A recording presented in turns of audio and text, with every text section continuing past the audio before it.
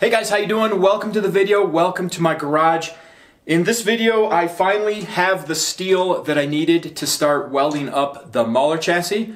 So I've got the jig out here that I used for the Wratchet chassis. What I'm gonna do to keep this video fun and exciting is I'm just gonna cut to me, notching, cutting, grinding, fitting up some of the pieces for the build platform here. But after I get through a little bit of that, then I'm going to come back to the camera and I'm going to explain to you guys basically what I'm doing and why I'm doing it for this build.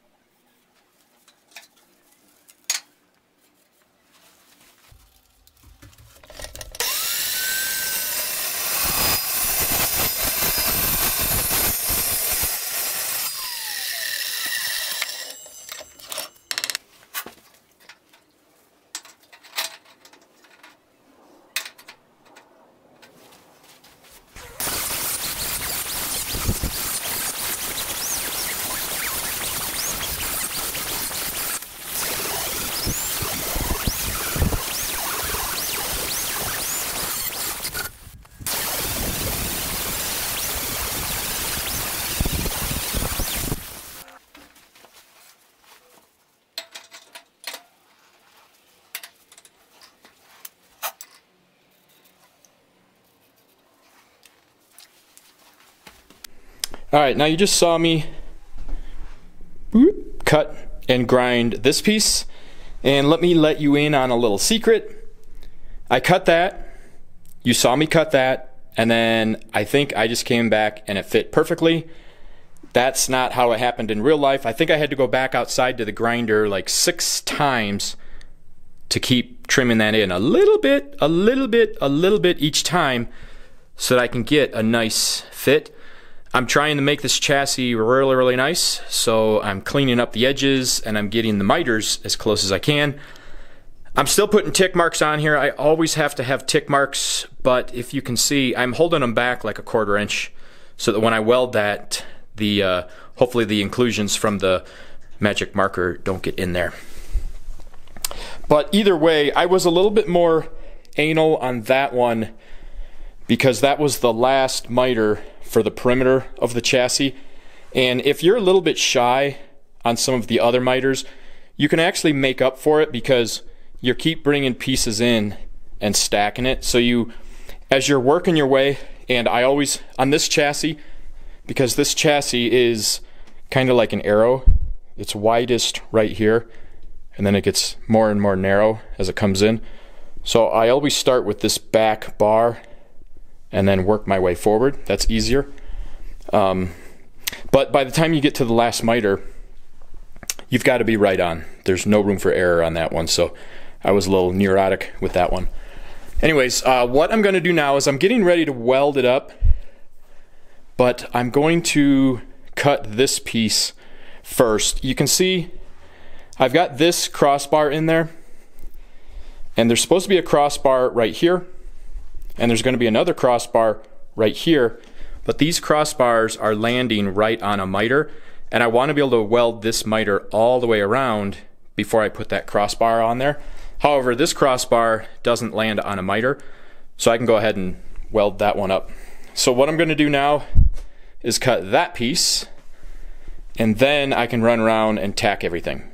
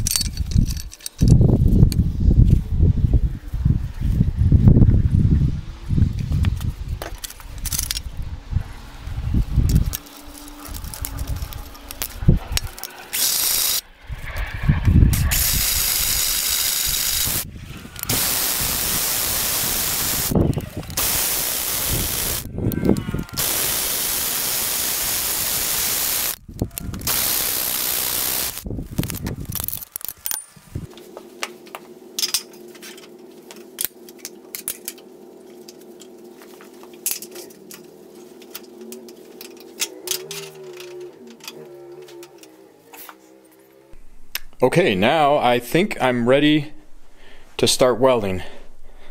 I've got the back piece, I've got all the perimeter pieces, I've got this crossbar because it doesn't interfere with any of the miters, and then same thing with this piece. And I think what I'm going to do now is just go to each miter joint, and I'm going to tack it 3 times, once on the top and once on each side. I think I'll run around and I'll do all of those. And then I think while I still have it in the jig, I'll weld probably 1/3, maybe a little bit more, over the top. I'll do that to each and every joint on here. Then I'll pop off all of my clamps that are holding things in place here. And then at that point, I'll be able to roll it upside down and then finish the rest of the welds.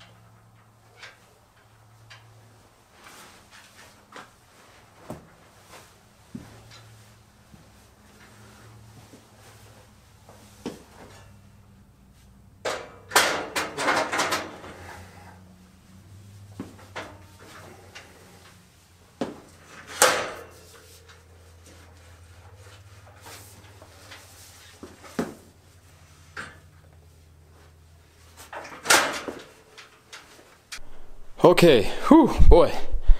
I'll tell you, that's a good day's work right there. That's a solid day. That's a lot of welding. I didn't film. I probably only filmed 20% of that welding just because I don't have the battery to be filming all of that. But that came out really good. Really happy with the way those TIG welds came out. I think those are going to be good and strong. So as you saw, I tacked it and then stitch welded. Probably, I think I got about 50%. Then I took it and I flipped it upside down. And this jig is symmetrical, so you can flip it one way or the other. When I laid this out, I was super duper precise with all the angles, so they're the same. So as you saw, you can flip it, and then you can have it in the jig while I welded the back side of everything. And then when I was done, I do want to build it from the top the entire time, so I flipped it back. So now this is the top, so that when I cut the rest of the pieces, it's facing the same way it was initially. I don't remember if I said this at the beginning of the video or not, but when I built the Wratchet chassis, I tacked everything all the way up until I had it a rolling chassis. Then I took it all back apart and welded everything solid. And that was a big pain in the butt to get to all those welds when it was a complete chassis. Really, the only reason I did that was because that chassis was really kind of experimental. It was the first Wratchet chassis I was building. And there was a couple times where I did something. Actually, there was a lot of times. As a matter of fact, the whole top. Because remember, originally I built that with a flat top. So a couple times in the build, I decided I wanted to stop, take a couple of steps back, and redo some things. And being that it was just tacked together, that was real easy. Just beep, blip through your tacks, and you can take the pieces off and start over. This chassis is not like that. I've built the Wratchet chassis now. I have a pretty good idea of what this is going to be. So this one, as I'm building it, I'm going to be solid welding everything so that I don't find myself at the end where I now need to weld up everything. These welds would not have been this good if I had to do this with the chassis upright and all sorts of poles around here. So if I can get to as many welds as I can before the chassis gets too congested, that will get me a better finished product. So I'm definitely going to be doing that on this chassis and on this chassis. On Wratchet's chassis, most of his, probably 80% of his, is MIG welded. On the Mauler chassis, I'm going to try to TIG as much as I can, just because the TIG is cleaner and it's a little bit better. MIG is really good, and I'm not worried that I MIG welded Wratchet, but I can do a better job if I TIG it. So I'm going to try to TIG most of this chassis. I'll put a link in the description of this video with the files for this chassis if you're interested. It'll just be a link to my shared folder, and then in the shared folder I've got all the files for this. And I think after I get the remaining supports put in here, the next thing I need to do is I need to set the engine and transaxle in the back so that I can get the pieces that run off the back of the chassis welded in place, and then I need to weld the front on. The front's actually going to be really easy because I cut the front clip off of the old chassis. I actually really liked the front end. So this is all set up, so when I do the front end, I'm just going to need to put it on here, check a couple of dimensions, and then I should be able to start welding it in place. I'll need to customize the pieces that integrate that front end into this chassis, because this chassis is going to be a little bit different than the Wratchet chassis, but that won't be too difficult. But definitely the next big step is going to be to get the engine and transaxle assembled and then in the right position. So that's probably what the next video will be.